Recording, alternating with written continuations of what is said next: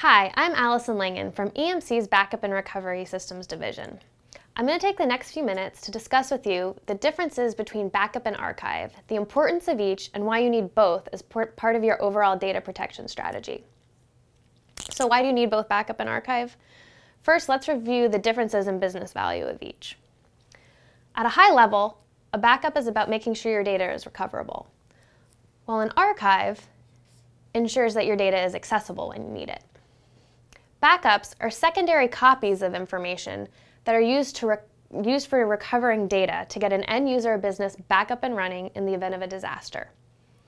This is constantly changing information that is generally kept short-term, about 3 to 6 months, and is periodically overwritten. Because backups are designed for quick recovery, they're not the ideal process for keeping data long-term. Archives, on the other hand, are not copies, but a primary instance of data that is no longer being used or is inactive. An archive is when you take the primary piece of data and move it off of primary storage onto a more cost-effective protection storage tier. When data is no longer changing or is inactive, but you need to keep it for compliance purposes or want to keep it because it has business value, it's best to move it off of primary storage and onto protection storage to keep it long-term. Archives are about being able to access your information, usually at an individual file, email, or other individual piece of content level.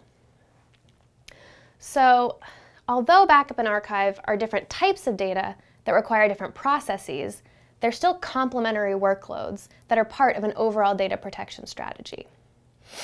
So, a lot of businesses today are treating backup and archive as the same thing, if they're even thinking about archiving at all. However, as I've discussed, backups are not archives.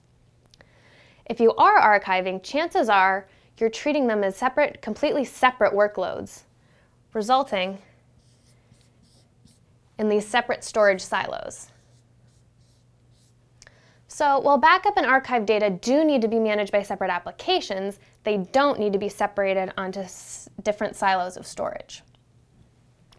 With EMC's software and storage solutions, we're uniquely positioned to manage both of these workloads with the appropriate backup and archiving applications, but also able to store both of these workloads onto a single data domain system, eliminating these unnecessary storage silos. So, with EMC's data protection solutions, such as the Data Protection Suite and EMC's data domain systems, you are able to store your backup and archive data more efficiently and more cost-effectively.